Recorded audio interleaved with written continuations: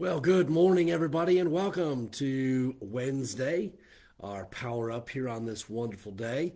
Hope that you're doing great. And man, the sun is shining, going to be another warm day. I think it was close to touching 90s yesterday. And I think it's going to be another warm day today.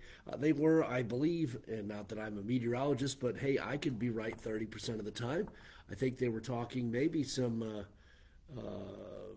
rain in that over the next couple of days. We'll see. That was early on in the week. It's probably the chance for that has probably gone down significantly. But man, enjoy that sunshine, enjoy that warm weather. And I've heard it said this way: this is with that humidity, it's weather that you can wear, and that's a blessing. Anyway, good to be on with you today. Hit that share button really quick so that everybody knows that we are live and ready to go. Sorry if the lighting's a little different. The sun is shining through pretty good there. I think a cloud is slightly covering it up now, but slightly coming through the window there. So for that, I do apologize.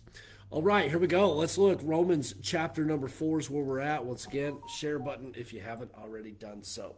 Let's look at verse number 1. The Bible says, "What shall we say then?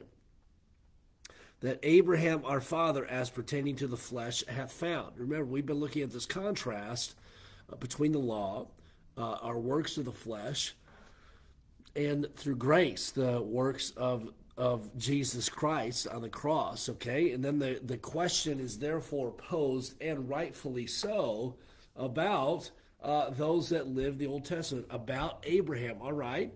What's up with Abraham now? How was Abraham saved? And that is a tremendously good question. And we get that question in Romans 4, verse number 1. "What shall we say then?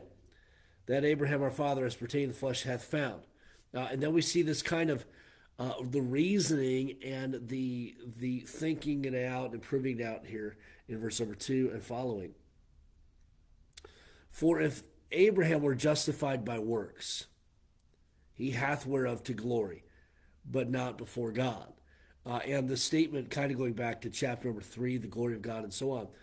The question is posed, if Abraham were justified by his works, if he were purchased by his works, if he were made whole by his works, he hath whereof to glory. If it's Abraham's works that saved him, that got him into heaven, then he could glory in himself. He could glory in what he had accomplished. Okay? Look at verse number 3. "For what saith the Scripture?" All right? And so now Paul here, going back to the Old Testament, what does the Scripture say about Abraham and about Abraham, his salvation, if you will? It says, "For what saith the Scripture? Abraham believed God, and was counted unto him for righteousness." You see the difference. It's not his works that saved him. He believed God. In fact, you want to go back to it, Genesis chapter number 15, and we note verse number 6. In Genesis chapter 15, verse number 6, we see this statement of the Scripture, "And he," that being Abraham, "believed in the Lord, and he," that being the Lord, "counted it to him," that being Abraham, "for righteousness." It was not Abraham's circumcision that saved him. It was not Abraham's good deeds that saved him. It was his belief in God that was counted him for righteousness. It wasn't his works that were counted him for righteousness, but rather it was his belief in God, his faith in God. And let me just remind you once again, and I know we've talked about this because this is where Romans kind of is, in regards to salvation. What is it that saves us? It is not a baptism that saves us. It is not sacraments that save us. It is not how many old ladies we walk across the street that save us. It's not our church attendance that saves us. It's not our giving to the local church that saves us. It's not our ministry in the church that saves us. It's not our parents' faith that saves us. What was it that saved Abraham? He believed in God. Abraham believed in God. That is a personal faith in God. And what is the way of salvation? Believe on the Lord Jesus Christ, and thou shalt be saved. It is the belief, it is what we are believing in for our salvation. And are we believing in Jesus Christ? And let me tell you this, it's got to be it. It's Jesus Christ and nothing. It is not Jesus Christ and my baptism. It is not Jesus Christ and my financial giving to the church. It's not Jesus Christ and my church attendance. It's not Jesus Christ and you fill in the blank with whatever good works. And all of those are good things, but it's Jesus Christ and nothing else that saves us. So the question then needs to be begged for all of us. What is it that we are trusting in for our salvation? It's got to be Jesus Christ and nothing else. Note with me now, verse number 4. We're going to look at two more verses here as we consider this thought. Now to him that worketh is the reward not reckoned of grace, but of debt. That's so good. Jesus, when he died for us, he took our sin debt. What was our sin debt? Our sin debt is death. You see, the payment for sin is death. Somebody has to die. And because of our sin, we are doomed to death and separation from God for all of eternity. Jesus stepped out of heaven, lived a perfect life. Therefore, he could be that spotless lamb, and his blood was shed on the cross of Calvary so that we might have life, so that we might experience salvation.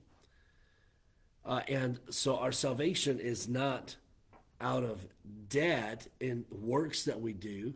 We aren't working to earn our way to heaven. We aren't paying money to some religious outfit so that we can buy our loved ones out of purgatory and see them into heaven. No. You look at verse number 4. Now to him that worketh, okay, that's our own works, is the reward not reckoned of grace, but of debt. Why would somebody work or their good works get them to heaven? They're working to get themselves out of debt and attain heaven. The problem is this, is we can never do enough good works to get ourselves out of our sin debt. Jesus is the only one that can fulfill and pay that sin debt because he lived a perfect life. He died for us. Now, you look at verse number 5, we kind of get the other side of this. But to him that worketh not, but believeth on him that justifieth the ungodly, his faith is counted for righteousness. Who is the one that justifieth the ungodly? Who's the one that, and this is a very simple definition, who is the one that can have us claim just as if I'd never sinned? That only comes through Jesus Christ. Remember what some of the scriptures say. Jesus said, I am the way, the truth, and the life. No man cometh unto the Father but by me. Acts, the Bible says this in Acts chapter 4, verse number 12. Neither is there salvation in any other, for there is none other name under heaven given among men whereby we must be saved. The only way of salvation is through Jesus Christ, the Lord. John 3, verse number 16. For God so loved the world that he gave his only begotten Son, that whosoever doeth enough good works shall have everlasting life. No, that's not what it says. John 3:16 says that whosoever believeth in him should not perish, but have everlasting life. The plan of salvation was set in stone before the creation of everything. And Jesus came to this earth and died paid our sin debt so that we may have heaven. And then he gave us that blessed hope when he rose from the dead. And because he lives, we too can live. And that's exciting to think about. And we're going to end with that today, just with verse number 5. But to him that worketh not, but believeth on him that justifieth the ungodly, his faith is counted for righteousness. So when God sees us, he sees his Son. And we've been adopted into the family of God. And how exciting that is. Let me tell you, if you don't know Christ as your Savior, you can know him. You simply just believe. You know, the Bible tells us later on in the book of Romans, who is salvation for? For whosoever, that's anybody, shall call upon the name of the Lord shall be saved. In that calling on the Lord, it is a believing with all of your heart that Jesus can and will save you. It's not anything you do. It's what he's already done. You just believe. All right, we're going to end with that this morning. Thank you so much for being on today. You had a good number on watching live, and so thankful for that. Appreciate you all sharing and promoting the page here, no matter how you're watching, Facebook, YouTube, Rumble. Appreciate you all being on, and I would encourage you, please comment if you haven't commented, and if you're watching this on another platform or watching it later in the day. Becky, good morning to you. Hope you have a great day.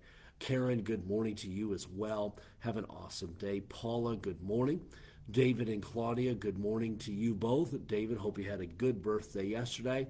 Kim, good morning to you. Thank you for watching today. Tom, good morning. Good to have you on. Brian and Cindy, good morning to you both as well. Dennis and Geraldine, good to have you both on. Ingrid, good morning to you. Love you and have a great day. And Jody, good to have you on as well. Lord bless you all. Have a great day, everybody. We'll touch base again tomorrow.